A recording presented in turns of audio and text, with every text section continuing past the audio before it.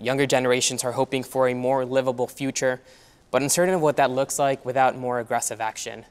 Mari Copeny is here today. She's been fighting for environmental justice since she was 8. This is her story.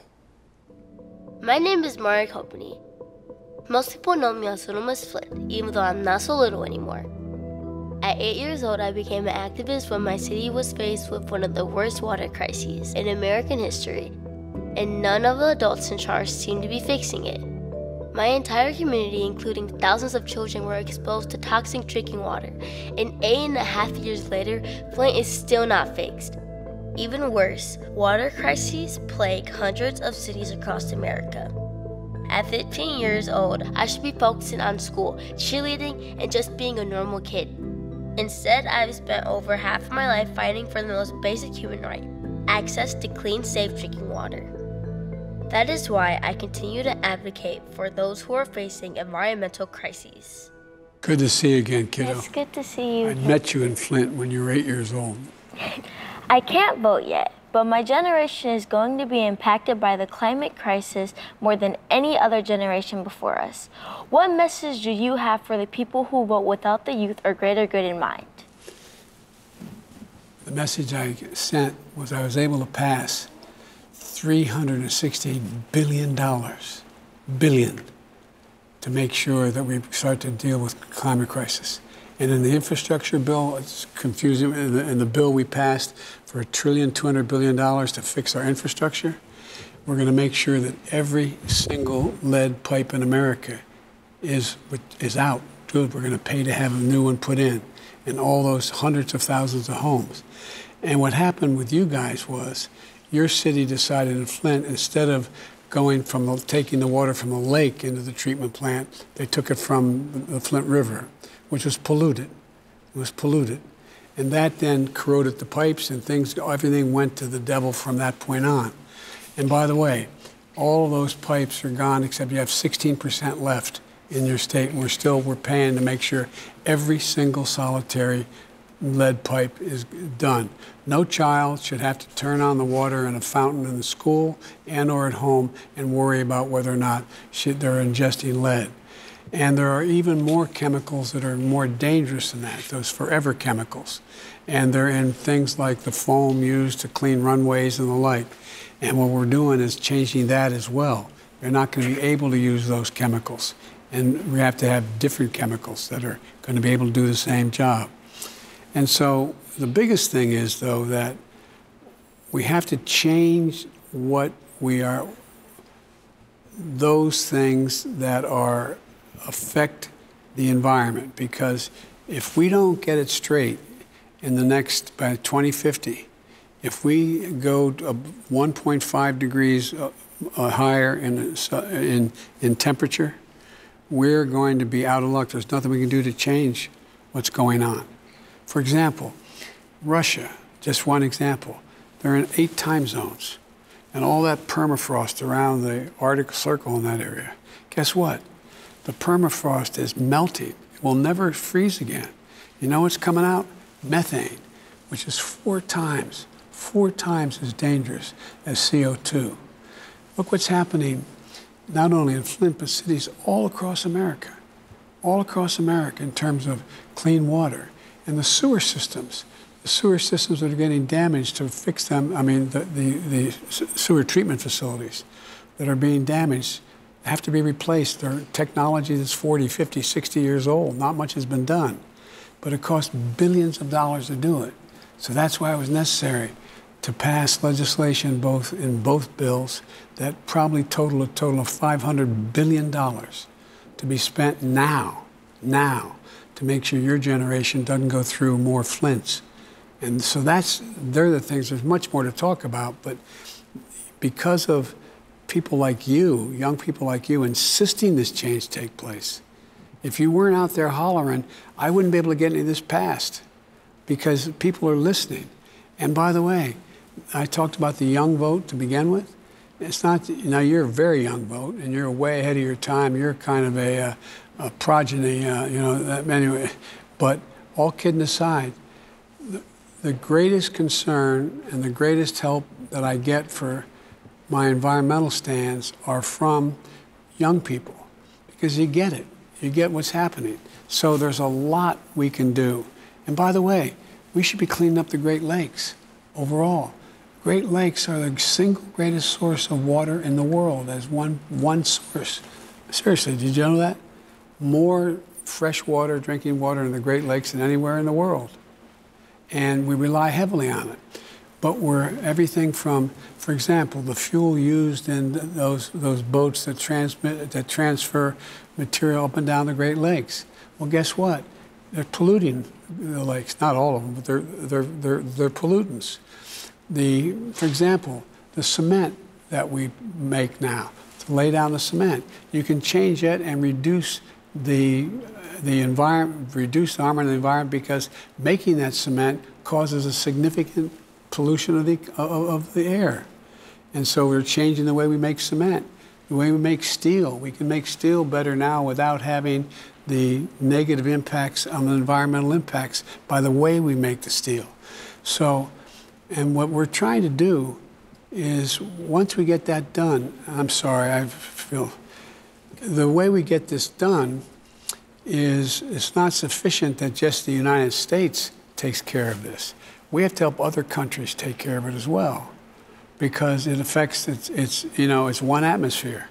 It all goes into one atmosphere. And so what we're doing as well is we're rewarding farmers, for example, to plant crops that absorb carbon from the air, that absorb it, that suck it out of the air. For example, the Amazon down in Brazil and other parts of South America, that absorbs what they call a great carbon sink. It absorbs more carbon and pollution out of the atmosphere than is emitted by every single bit of negative thing we do in America on a daily basis. And so, but guess what?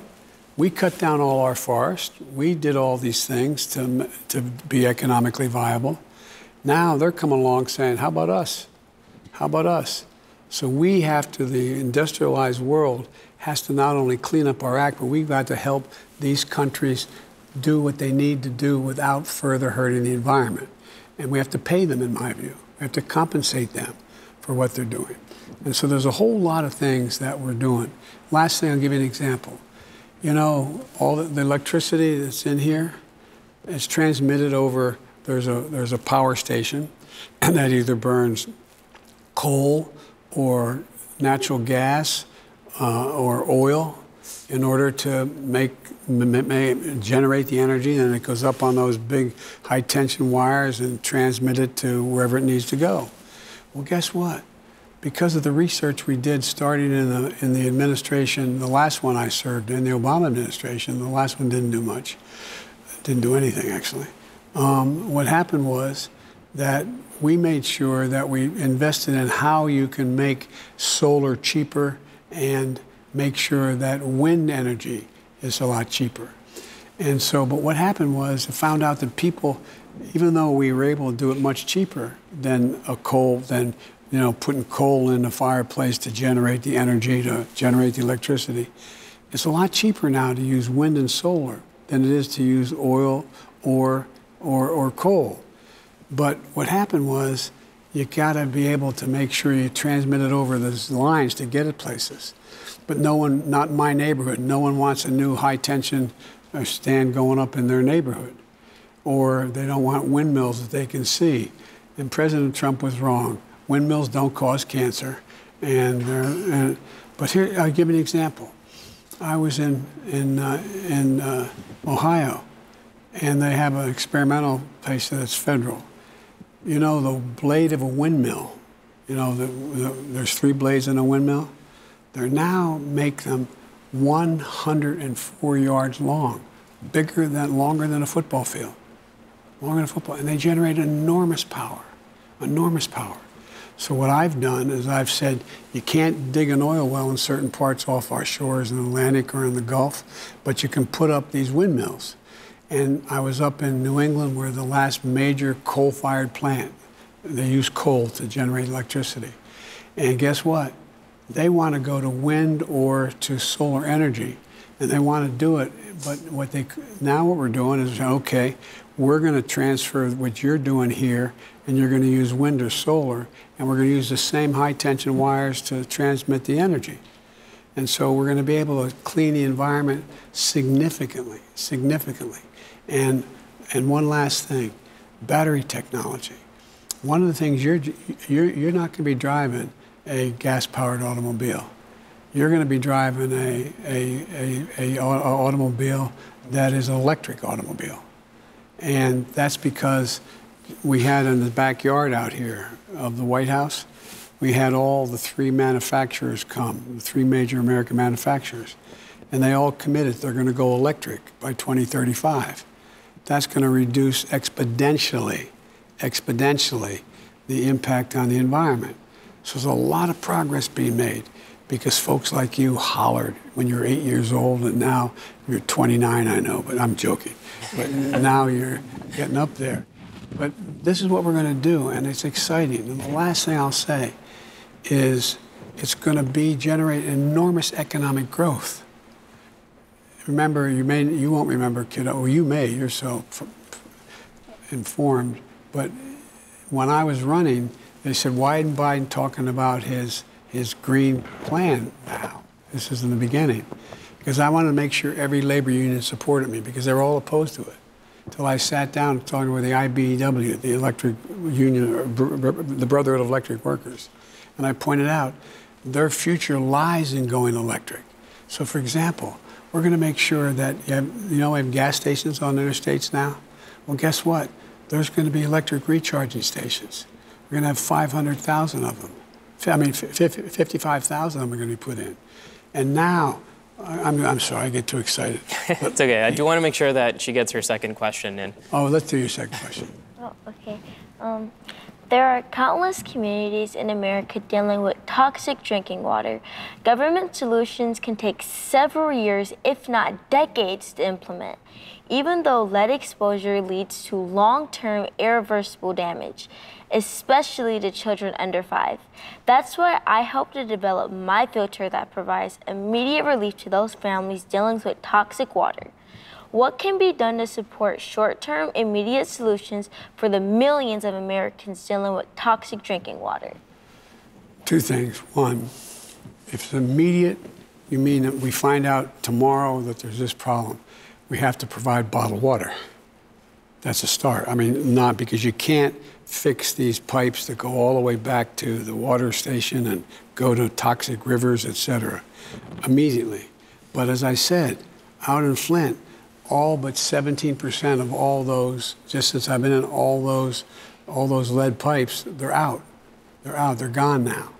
But you have 17% left. Now, granted, it's not 100%, but we're working diligently to get them all done.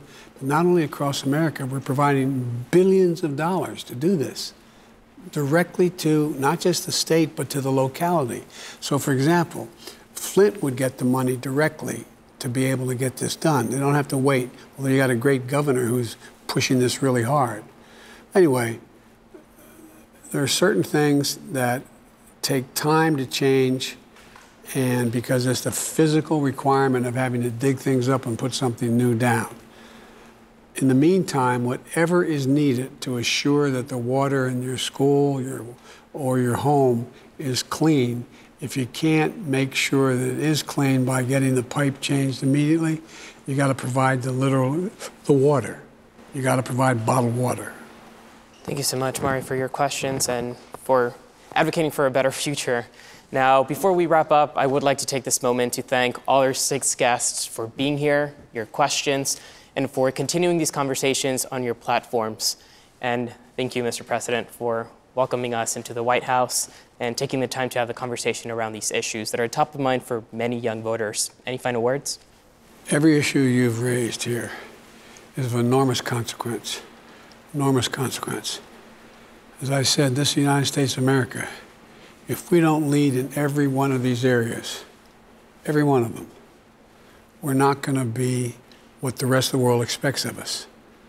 As much as it sounds sort of bragging about America, the rest of the world looks to us. We have the largest economy in the world. We have the most diverse population and a democracy in the world. And it's critical that we are able to do what we need to do, not only to make life better here, everything from transgender to the prison system to an environment to education to access to health care. It's not only critical that we do it for us, but the rest of the world's looking at us and saying, if we can do it, the United States, as big as we are and as consequential as we are, then we can make it happen around the world. And that's my goal. My goal is when I leave this job, people say, he kept his word to say he did what he said he would do. And each of the areas you've all raised, prison reform, transgender, making sure we eliminate assault weapons, among other things in terms of a danger, making sure the environment's clean, making sure education is affordable, and making sure that docs have all the training they need to deal with all the health issues relating to women.